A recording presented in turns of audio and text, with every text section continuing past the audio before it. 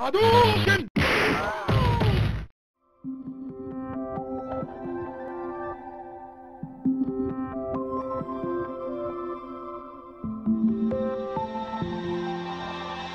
What I think is important to be taught and what can be taught in the classroom is, number one is definitely the visual effects workflow and pipeline, knowing what softwares that are available to be used, the different roles within that pipeline and how they all work together. It would have been great to have had a little bit more understanding about the technical side of things.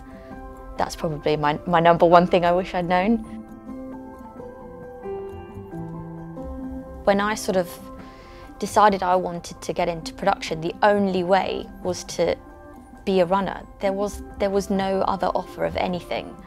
And I think it would have been really good to have actually gone on a course, because I would have known what I was getting into.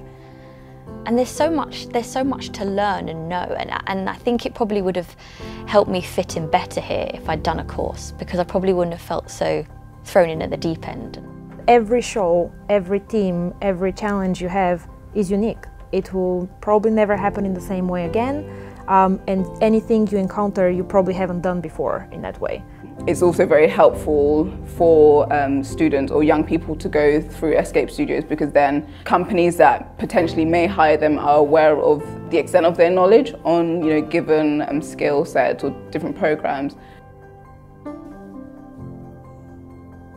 Organisational skills, money handling skills, negotiation skills, they're probably the top three things that you can actually learn about. If there's a way that students can be put in more realistic situations to what actually happens in the industry environment, then they're going to understand it a lot better when they first come into it.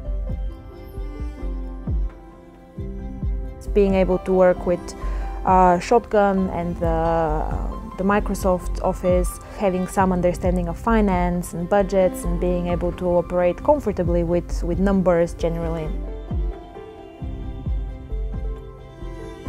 It's a very, very rewarding career. I don't think I know many jobs where you get so much satisfaction and so much reward. You actually can physically see what you've done at the end of 6-9 months. And I think that's a great thing. I wish I'd known how much I was going to love it.